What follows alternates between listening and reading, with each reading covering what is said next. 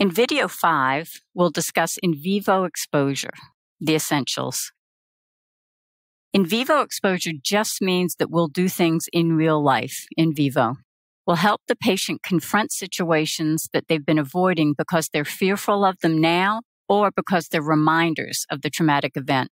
We'll help them confront these situations in a therapeutic manner so that something changes. That is very important to convey to the patient and very important for me to convey to you. Remember the example of the child who became fearful of dogs after a dog bite that we discussed earlier? If that child is presented with a dog and runs out of the room crying, it was not a therapeutic exposure. Nothing changed. We want to help them structure every exposure so that it is a therapeutic exposure. For that, they need to understand completely what we're trying to accomplish and how.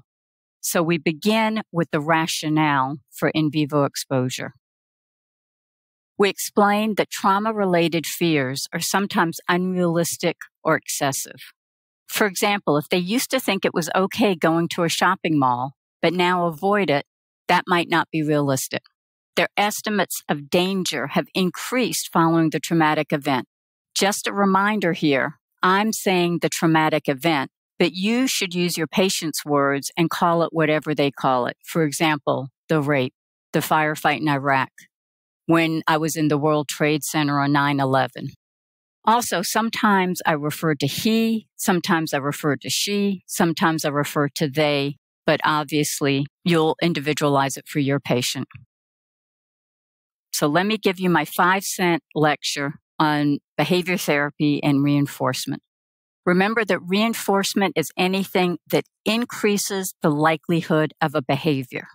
There's positive reinforcement and negative reinforcement. In positive reinforcement, it increases the likelihood of a behavior by the addition of something positive. If I make delicious chocolate chip cookies and you're coming to see me only for my chocolate chip cookies, and I make them every Friday, you're going to come on Fridays and your attendance is going to be reinforced by my delicious chocolate chip cookies. Negative reinforcement increases the likelihood of a behavior, but by the withdrawal of something negative. If I am anxious and I escape, that escape is reinforced because my anxiety goes down.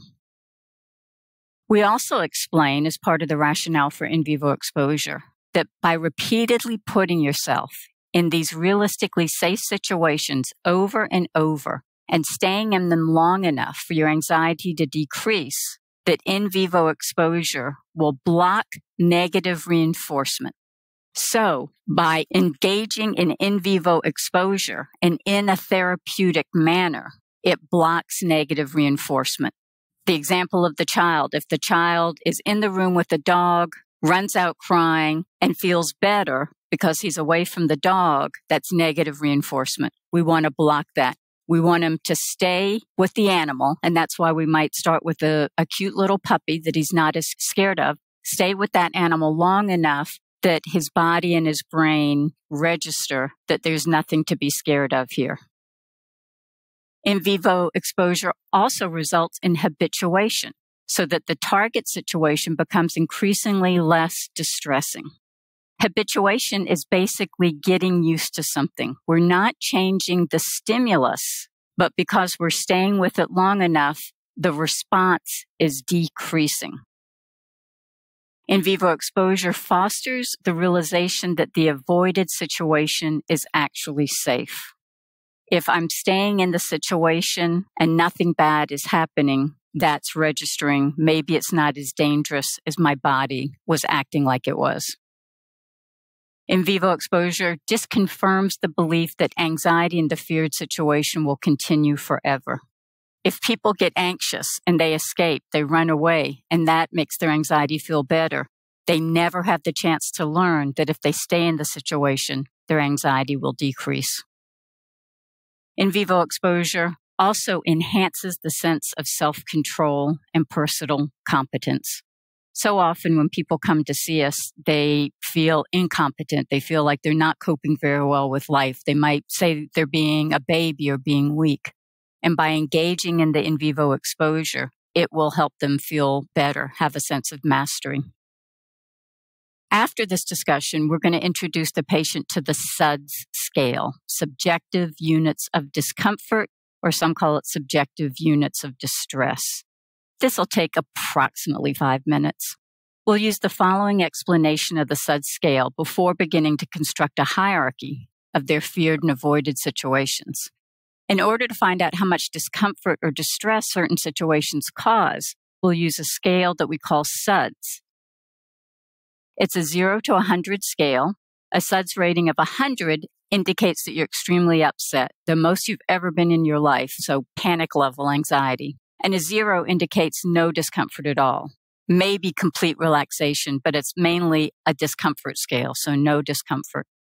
Usually when people say they have a SUDS of 100, they're experiencing physical reactions, such as sweaty palms, palpitations, difficulty breathing, feelings of dizziness and anxiety.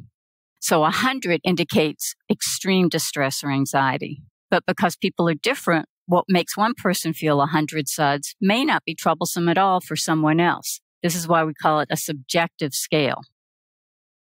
For example, imagine that you and I are standing near a deep pool and someone pushes us both in the water.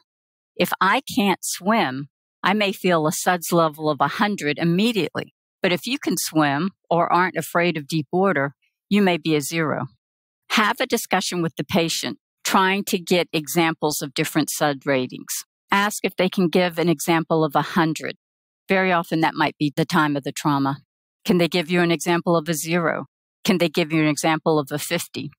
A 50 might be something unrelated to the traumatic event, such as having to go see their child's teacher at school or being called into a meeting with the boss at work. Ask, what are you experiencing right now? Give me a SUDS rating right now in the session with me talking about this.